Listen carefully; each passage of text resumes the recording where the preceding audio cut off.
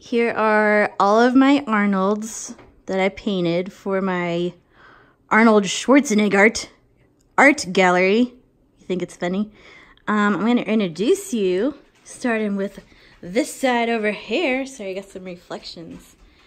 This is my feet. Can you see my feet? Oh gosh.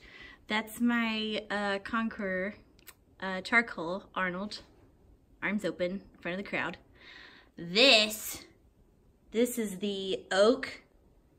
I wanted to do oil with a lot of texture, so there is, hopefully you guys can see that, all that texture up in here. So when you get close, I want it to be just a mash of colors and textures, so you don't really know what you're looking at, because I did all of this with a palette knife, except for all this up in here. We did that with a toothpick. That's a toothpick. And then I did smooth some of this out with a brush, but mostly it's palette, that's brush, so you can see there. And then he's on a matte black background to really make him stand out. And so I wanted a sheen. For all of these oils, I wanted to do different textures and finishes. So this one is pretty rough. I wanted these to be a little bit more realistic, but for whatever reason, I just wanted to add like kind of a blue highlight here, backlit sort of. So all of his highlight points are actually like a light blue, but I wanted to contrast that with like the copper kind of color of his skin, because I like contrasting colors. So orange and blue are my jam. But I wanted all of these to be, all of these series of my oil Arnolds, I wanted these to pop more with a matte background. So the background is flat acrylic, and I wanted that to sort of absorb the light, but I did want to do his body in oil because you can see it has like a slight sheen to it, the way that skin would, especially bodybuilding skin when we're coated in our oil. So I really wanted that to stay just kind of like a smooth, you know, there's some shading in here to kind of smooth out the colors and textures of the skin. And I actually did what I'm probably not supposed to. I pretty much rubbed that oil paint into each other. But I wanted that to give a little bit of a sheen and reflectivity, just the way that oiled skin would, against this flat background. Dun, dun, dun, there's Arnold. So I actually didn't smooth out his face as much as I would have liked, but whatever, who cares? So yeah, he has some blue highlight here too, up in here, so it's blue. And then he got a little more detailed. A lot of this had to do with the photos that I actually had to draw from. So this was not as detailed of a photo, and if I had more time, I would probably make him, I would do something else there. He needs something, he needs some details. But this dude right up in here got plenty of details. So this is still oil with a brush. So unlike the first oil painting I showed you all, he doesn't have as much texture, but that's okay, because this is a different Arnold. I wanted him to be real intense. Not really that intense. This is exactly how I talk to my paintings while I'm doing them, by the way. I'm weird. So here's the oil set. Moving on. This is gonna be so hard to get because I don't have the glass yet, but I want some non-reflective glass. Damn, dude, you can't even see any of that. Pfft. Well, there's the refined Arnold. I'll have to get a separate video view because I can't even see you in this glass. Probably can't even see this dude in glass either. Whatever. Oh, suck at this. So, is this pointless? There, okay, cool. Here's some up close texturing at a very odd angle to get that reflective glass out. So this, I wanted to look pretty rough, pretty gestural. Oh, I'm not tall enough. I actually took all the different types of charcoal that I had, which were pencil, sticks of vine, and even loose charcoal. And I only used black charcoal on this white paper. And what I did was I sprayed just a little bit of acetone and terpenoid. I just wanted to see if that did anything. Didn't do what I wanted it to, but it's still cool. Because if you look close, it's like a little drippy, but it actually, oh, I'm so short. It actually smoothed out his skin a little bit, and then I kind of hashed back over it with some rougher markings like that. That's probably my favorite. And then I brushed over this. So these marks are actually with a like rubber tipped paintbrush. So they I etched that charcoal back around the lines that I wanted to make prominent. But what's interesting about this one is I actually did not do that to his face. I wanted his face to stay really recognizable. So I kind of wanted this kind of movement feel to the piece, but I wanted his face to be very still. So I actually didn't do that to the rest of the piece. And I used my hands all over the background just to kind of rub that in. I used my hands a lot on this one, actually. Are we gonna try this again? This is a little better, I guess. So my refined Arnold is actually white charcoal with graphite. If y'all have been watching my paint my pet portraits, you know I draw a lot of hair. So that's probably the interesting piece to me, is the different textures in his skin. Am I tall enough to get up there? Oh, the eyes are the windows to the Arnold. His eyes are black charcoal and a white highlight. That's why they're so intense. The rest of him is just graphite, which is kind of that grayish tone. So I used the graphite into shading with some white chalk pastel and white charcoal. I'm on my tippy toes, so I'm all shaky. Yeah, so that's what that to me creates a lot of depth. I used a looser pressure to make the skin, and then I used like a harder, firmer texture with all this detail. Cigar, I don't care about the cigar. So that's those Arnolds. Then who's next? These Pop Arnolds. Here's what's up about these. So I've always loved this kind of art, but I hadn't seen a whole lot of Pop Arnolds done this way. So I wanted to do something a little bit different. However, the pop art style hit a kind of a boom right about the same time, close to the same time frame that Arnold first made his, I don't want to say peak, but where he was also booming in the, like really the 50s to the 70s, I think, is when this first started to gain popularity. But a lot of pop art is done with layers of print work, and I don't have that yet. Maybe someday I'll try it, but right now I have acrylics, and so I painted the backgrounds, and then I painted a layer of a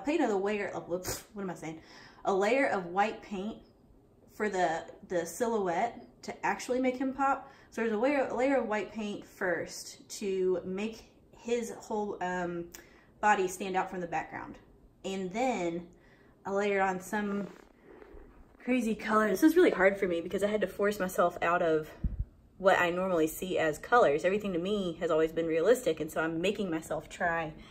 This one is my favorite. It's hard to pick up, but it's like a hot pink and red and burgundy. That one's my second favorite.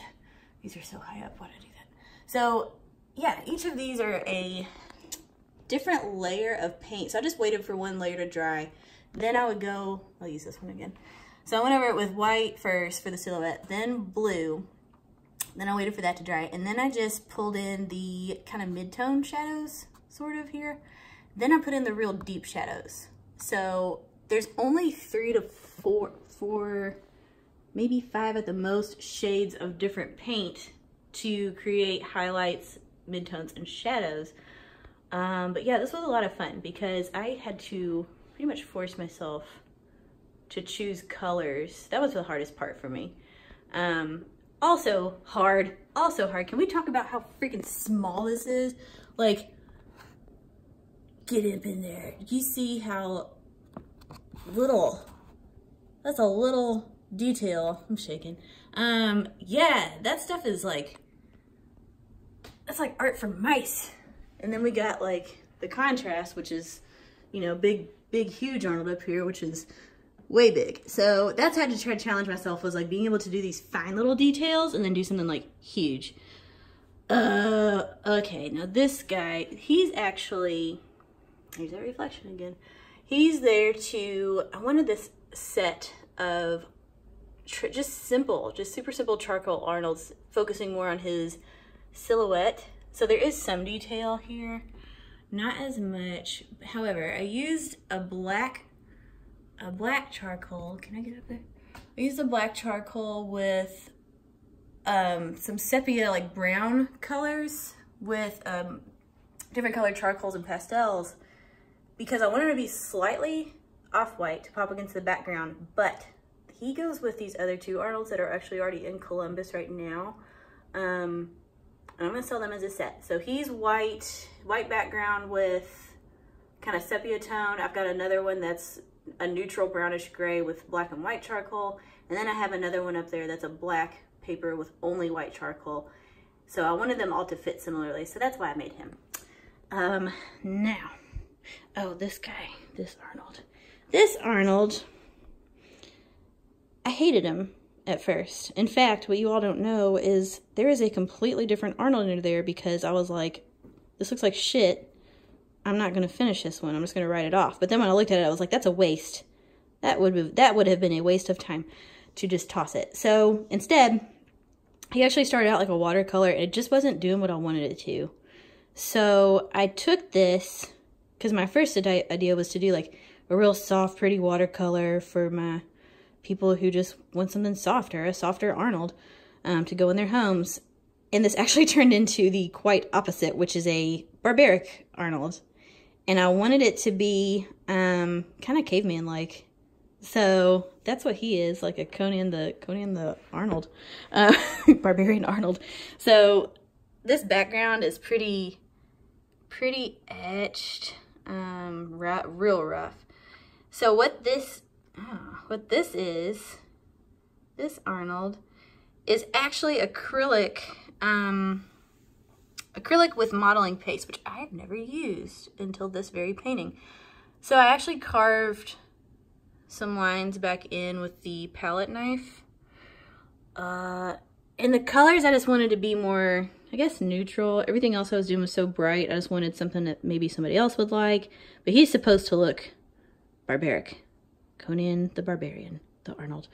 Now, this guy, this is funny to me because I didn't even know what I was doing when I did this, and it was making me mad. I hate the combination of primary colors. I do not like red, yellow, and blue next to each other.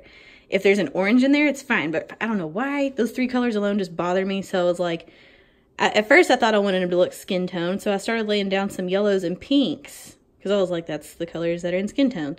But then as I was doing it, I was like, no, that's too boring. So I started adding some blue.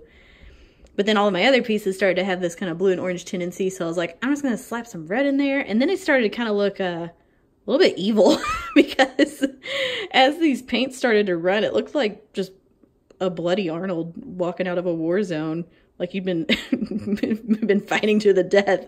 So I was like, I got to put some blues back in there to make it look not so scary.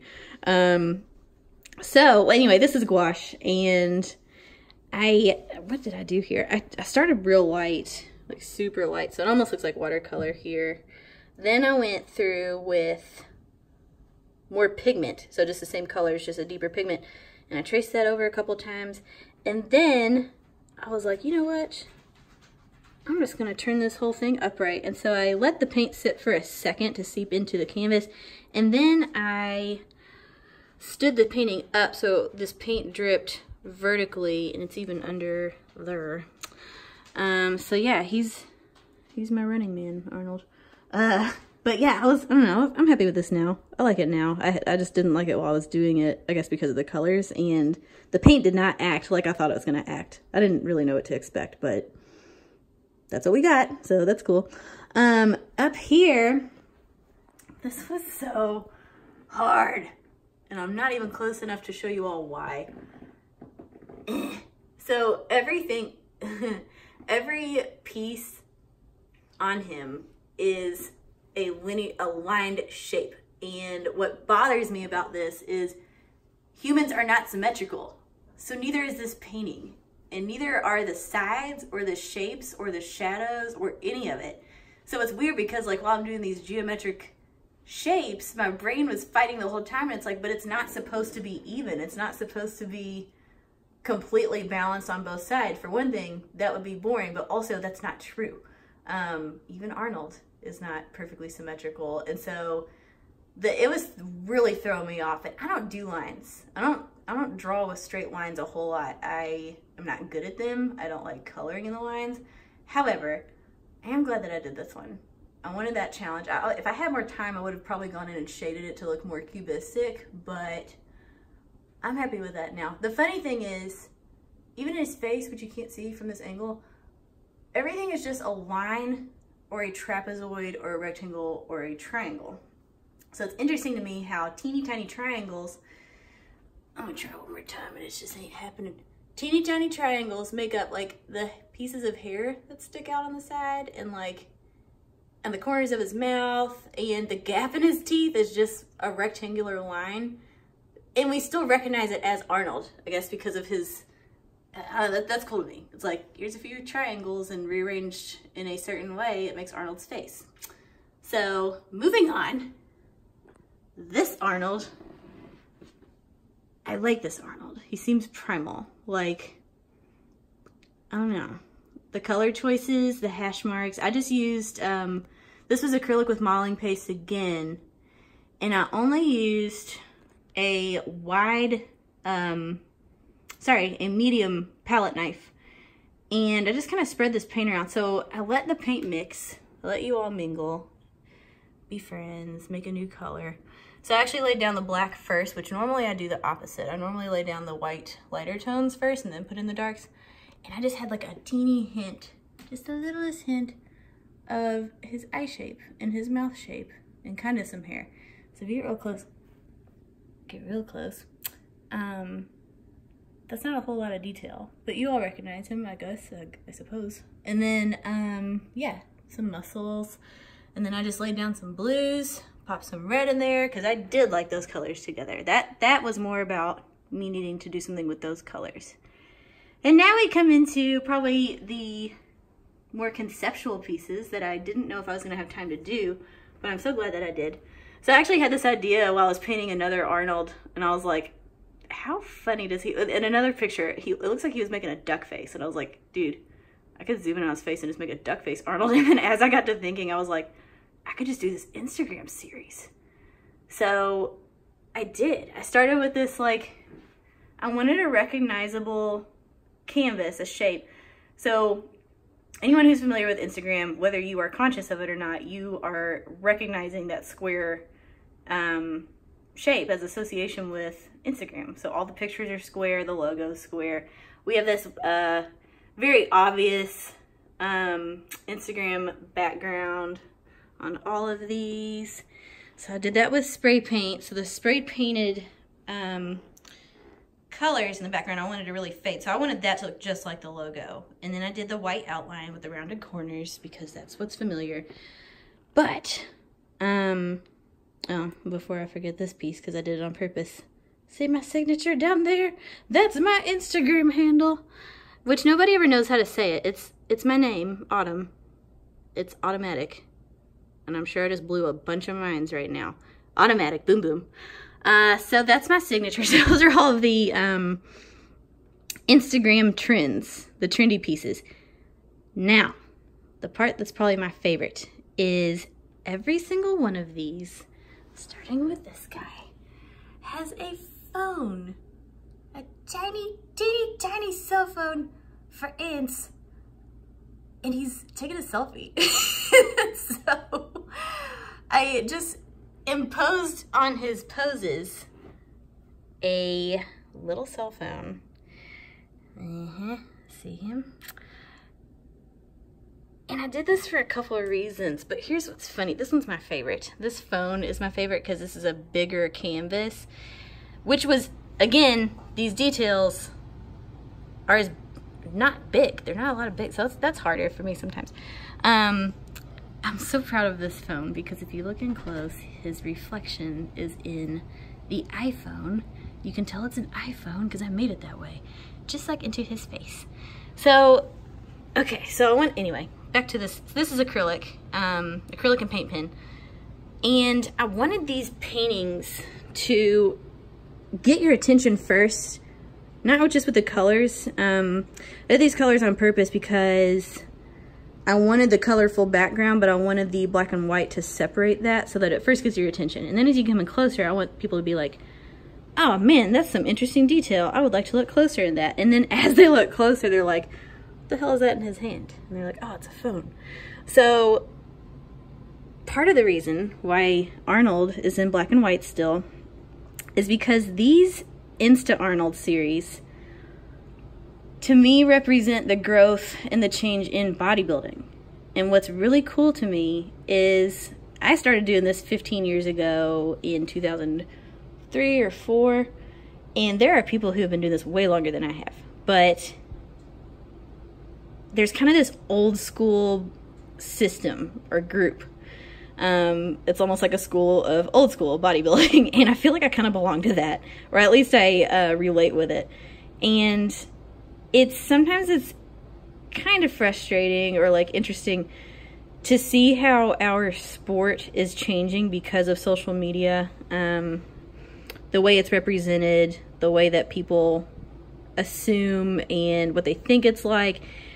Not negative necessarily, just different. And so this whole bodybuilding thing seems really glamorous. But for those who are in it or have been in it for a long time, know that it's still this gritty art that you have to suffer some. And I know the instant gratification of social media makes it seem like, oh man, I'm gonna work out and then here's all these sponsorship opportunities and here's all this money and I'm gonna be famous and I'm gonna... It's not like that. And it's a little deceiving. But what I liked was, even now, on social media, if you see Arnold, even all generations, the older generations, my generation, younger generations than me, everyone recognizes Arnold as an icon and as old school. And so I wanted this feel of modern life, social media, with a classic Arnold, because he'll always be a classic. He paved the way of that classic bodybuilding, and he'll always be recognized as that. And so that's what I wanted to keep him in black and white, because by doing so, he remains timeless in an ever-changing world of social media. Who knows what's going to be 10 years from now, but I guarantee when you see a picture of Arnold, you'll recognize him as classic, as old school, and as an icon. And then even for the opposite, for the people who grew up with this generation or relate with this Arnold the most, hopefully it's still a good piece of art. Like they would look at it and be like, oh, that's a nice pose, that's nice detail. You know, I remember that Arnold, even though the world is changing. So that's why I wanted to do that. It's kind of a flip-flop of ideas. So I felt that it was important to do these Insta Arnolds, as weird as they are. I want them to be funny, but I wanted to provoke some thought too. Just in the changes in our sport, I think it's important to acknowledge, because it's going somewhere and it'll never be done. But yeah, here are all of. Oh, wait a second. I'm going to introduce you to this Arnold, but you cannot have him. This is my Arnold for the rest of my life. This is the ultimate Arnold, and I actually made this piece to sell initially, but I will never let it go now. This was for last year's Art at the Arnold. It was the first year that they were doing Arnold fan art sales, so you could sell art, and I wanted to participate in the competition, but I couldn't afford it. So to cover my expenses for the trip, for my materials, for my time away from work, for the cost of my prints, I was like, man, if I could sell one painting, then I could afford to do the trip and not feel like I made a bad choice. So I actually made this to sell. But then as I started working on it, I put in so much of myself, and I made this in 2 weeks. And so I started with acrylic, just an acrylic layer. And what I wanted was a different version of all these Arnolds. So this is more based around his acting career, obviously. But they're recognizable, like for not just bodybuilders, but I'd say general public too. So over here with Terminator, Commando, what am I, is that the right one? Oh my god, my mind's drawn a blank. Whatever. Conan, and then that's more from like Pumping Iron. So I started with this acrylic layer, and then I was like, you know what? I think I want to experiment with oils, because I never really used oils before. So I really got in there with all this different texture. Again, I used a toothpick here, a toothpick and brush.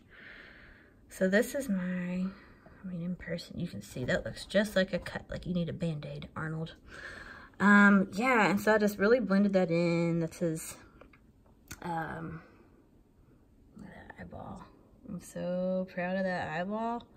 All that shading, all that toothpick. Toothpick should sponsor me.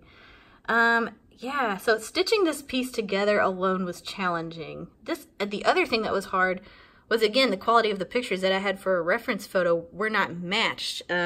These are older movies. These are kind of newer movies. So the graphics for the pictures that I had access to use were extremely different. And so this is a little less detailed as opposed to this one, because that's all I could see, man. So, and then the Pumping Iron guy, I had to actually put a tank top on him because the shirt that I had, the picture I had used, he's topless.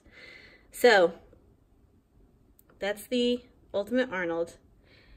And down here is my signature because I painted that. And then I was like, you know what? I've put so much into this painting, and it sounded absurd when I said it. But then I kept saying it. It's exactly what I'm saying right here, doing this video right now. The whole time that I'm painting these paintings, I'm thinking, I need to do such a damn good job, because if Arnold saw this, I wouldn't want to be embarrassed with less than my best of my abilities. So I just kept working at it. I kept like layering on these details because I thought that I could. And I was like, well, Autumn, if you can, then fucking do it. Just even if you're not sure, just try to keep doing it. So I just kept doing it, and I kept doing like one little thing at a time. And I took this painting to the Art of the Arnold, and I was like, man, I really don't want to sell this, because I kind of fell in love with it. And I had worked so hard. This was my first transition from where I just felt like I was doing okay art to like, wow, I didn't know I could do that. So that's cool. So I got really attached to it, and here I am painting away at the Art of the Arnold. And guess who walks by? Arnold Schwarzenegger.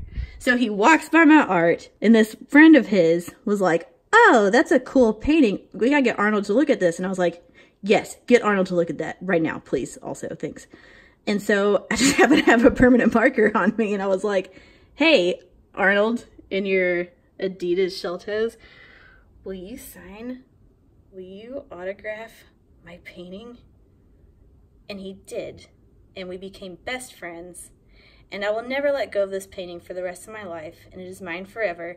And this Arnold actually was the overseer of all of these other Arnolds to make sure that I did the best job that I knew how to do, and to make sure that they stayed in line when I wasn't in the room, so they didn't all start having a pose down and flexing on each other and tearing it up in my art room. My Arnolds on Arnolds on Arnolds. And I can't believe I did this. So there.